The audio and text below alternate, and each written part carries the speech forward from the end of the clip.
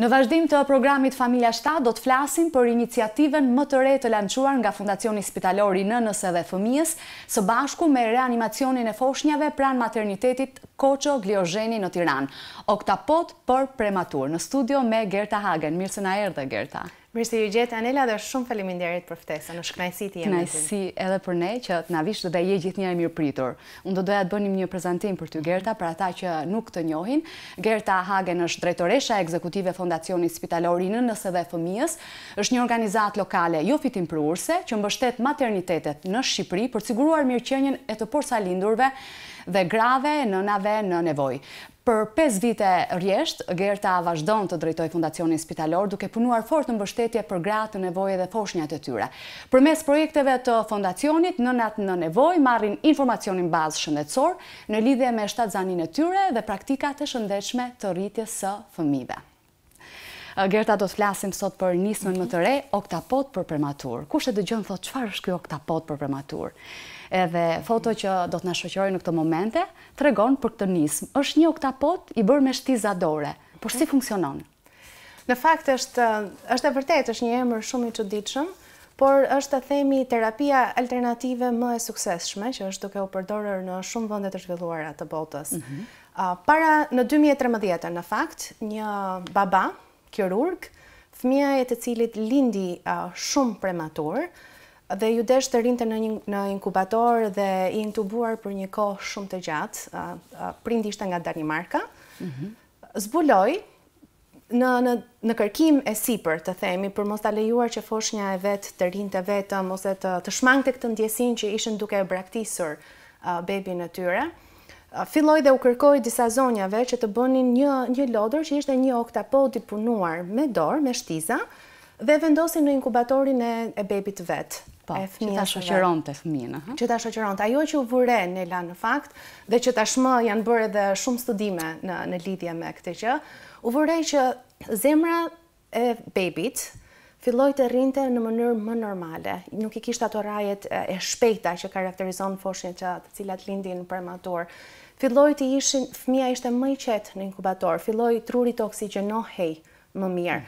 Dhe ndjesia që foshnjat që studimet tashmë kanë zbuluar, kur bebat e vegjël e kapin, të themi tentakulën e punuar e cila ka një mënyrë specifike që është punuar, ngjason me kordonin umbilikal kur bebi është në barkun e nënës. Dhe kjo e bën foshnjën të qetësohet.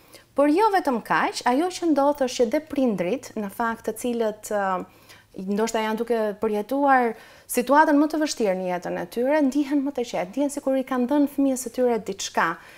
Aspekti tjetër është që duke kapur tentakulat e oktapodit, bebi i vogël nuk tërheq tubat dhe siç ne kemi parasysh shumë nga foshnjat që ndodhen në inkubator janë edhe të intubuar, për shkak sepse u duhet oksigjeni ose një të themi mjekim shtesë për mundësinë e rritjes së tyre dhe për të eliminuar ndoshta ndonjë komplikacion mjekësor. Kështu që kështu ishte historia të themi e Oktapodit. Dhe domethënë nuk mund ta mendosh që një Oktapod i bërë me shtiza dore, domethënë ai e bëri thjesht sa për të ndihmuar foshnjën në inkubator, por rezultoi suksesshme, interesante shumë si nismë. Po si arritet që ju ta huazoni, ta merrni edhe ta fusni në maternitet të nismë? Në fakt, duke parë, unë kam disa vite në fakt që jam në djenit të iniciativës, janë vendet normalisht Danimarka, Norvegjia, të gjitha vendet nordike, Anglia, Amerika, Kanada, janë spitale të mirënjohura që e kanë bërë pjesë të neonatologjisë të tyre, të departamentit të neonatologjisë në maternitete.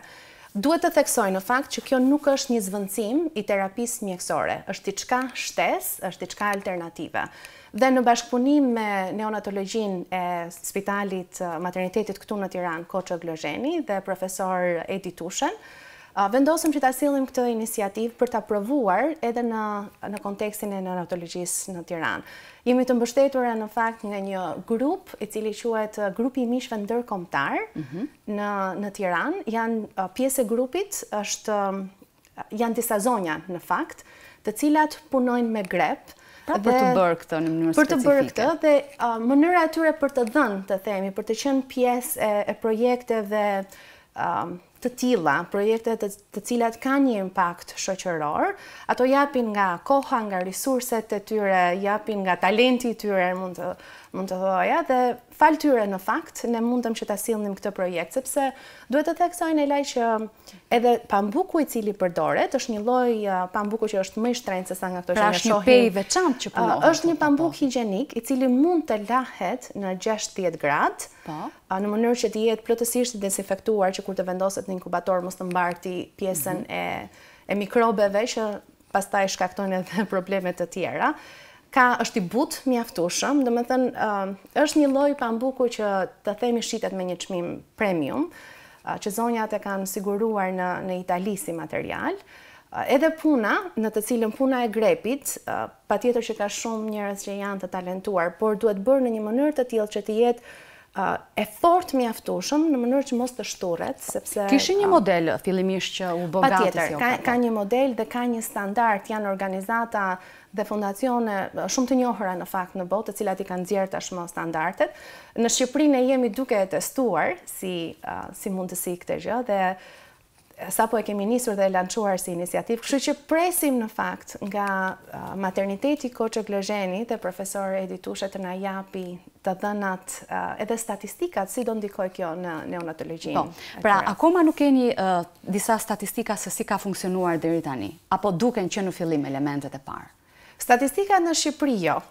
Nuk kemi, sepse ne sapo e kemi lançuar. Megjithatë, në botë statistikat janë të shumta dhe gjithnjë më shumë departamentet të neonatologjisë janë duke e përdorur këtë terapi si një terapi shtesë dhe të shtuar për foshnjat të cilat ndodhen në inkubator. Megjithatë, diçka që mund të them Nela, ishte ditën që na shkuam në spitalin Koço Gliozheni për të dhuruar Oktapodët, pam rezultatin e parë tek prindit. Nënat të cilat ishin aty prezent, që e morën Oktapodin, kishin e para një ndjesi gëzimi dhe falenderimi, dhe buzëqeshja u kthye në mes të dhimbjes së tyre, në fakt i ktheu një buzëqeshje, sepse është diçka që ti nuk është shumë e lehtë për asnjë nënë në fakt ta shikoj fëmijën në atë gjendje dhe ta lër. Është komplet kundër instiktit të një nëne.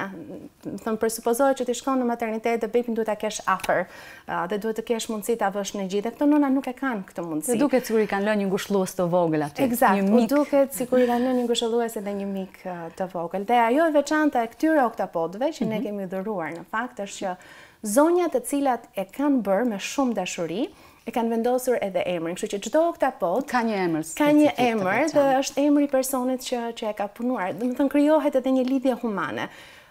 Jepet mesazhi edhe prindërve të këtyre fëmijëve që dikush është duke menduar për ata nuk janë vetëm. Dhe ndonjëherë kjo është gjëja më e mirë që ne mund të bëjmë në rastet kur njerëzit janë duke kaluar sfida. Po, dhe me sa duket po funksionon, Gerta, e kishim pamundur të na sillni një oktapod ta shikonim realisht, sepse i keni shpërndar të gjithë. I kemi shpërndar të gjitha dhe kjo është gjë e mirë. Më vjen keq që nuk e kanë njësot. S'ka problem. Pra, po të vim në maternitetin Koço Gliozheni, në çdo inkubator ne mund të shohim të oktapodin e vogël të vendosur aty. Të paktën me atë numër që ne kemi çuar. Si mendoni, keni dëshirë që këtë nismë ta fusni dhe në maternitetet e tjera në Shqipëri? Patjetër, nisma është sapo ka nisur dhe ne mirëpresim të themi ftesa nga maternitetet e tjera që duan dhe dëshirojnë ta bëjnë këtë si pjesë shtesë të terapisë që ato kanë për foshnjat e lindur prematur. Edhe zonjat që merren me punimet, ju u jepni porosit për t'i bërë? Patjetër që po, ato janë shumë të gatshme, megjithatë nëse ka nëna shqiptare të cilat janë të talentuara me grepi, unë do t'i ftoja në fakt që të bëheshin pjesë e nismës, pse jo. Ne nuk mund të presim gjithmonë vetëm nga persona që na ndihmojnë nga jashtë, ne duhet të mobilizohemi, ky është mendimi im personal, të mobilizohemi dhe brenda për brenda. Ne kemi shumë talente, si nënat shqiptare kanë shumë talente. Po, nuk është e vështirë për ta punuar, pra nëse mund ta imitosh, e bën kushdo që di të bëjë një punë me shtiza. Absolutisht.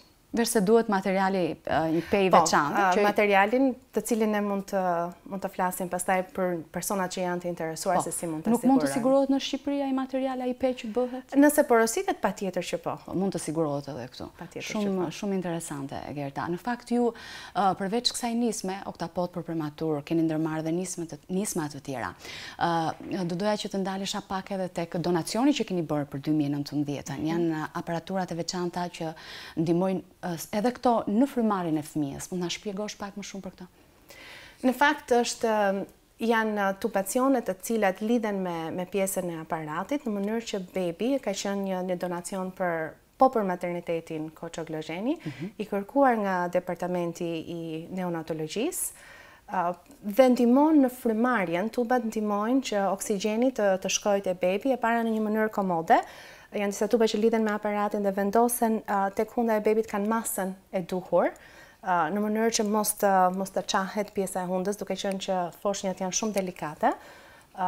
Oksigjenimi dhe niveli i oksigjenit që kalon është në normën e duhur, dhe kjo është shumë e rëndësishme në pjesën e shërimit, sepse shpesh ne mendojmë që oksigjeni është i mirë, po oksigjeni në tepri në fakt nuk është i mirë për trupin e njeriu, dhe është shumë e rëndësishme që të shkojë në standardet e duhura brenda trupit, sidomos brenda një trupi kaq të brisht dhe të vogël. Këto janë pajisje të domosdoshme, ndryshe nga Oktapod. Janë pajisje në fakt që nëse ne do kishim këtu prezent një pjesëtar të skuadrës së neonatologjisë, do thoshin janë pajisje të cilat shpëtojnë jetë.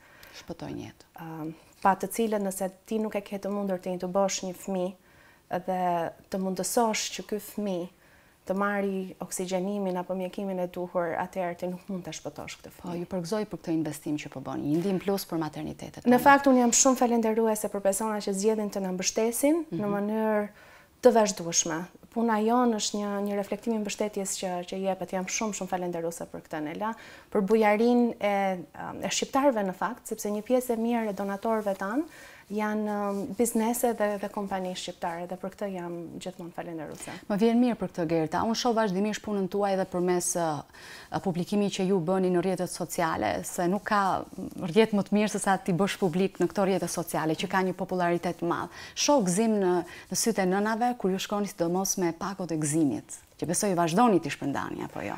Projekti për një fillim të mbar dhe kutia e gëzimit, në fakt është një projekt që ne implementojmë te Spitali Mbretëresha Geraldin, sapo kemi filluar ta implementojmë edhe tek materniteti Koço Gliozheni. Varemi shumë nga identifikimi që mamijat, të cilat ndodhen në reparte ditë për ditë me nënat, u bëjnë këtyre nënave të cilat vinë në kushte të themi të sfiduara dhe në nevojë. Dhe ju e keni ndjekur dhe hapasapi deri në momentin kur nëna del nga spitali me foshnjën? Po, në duar.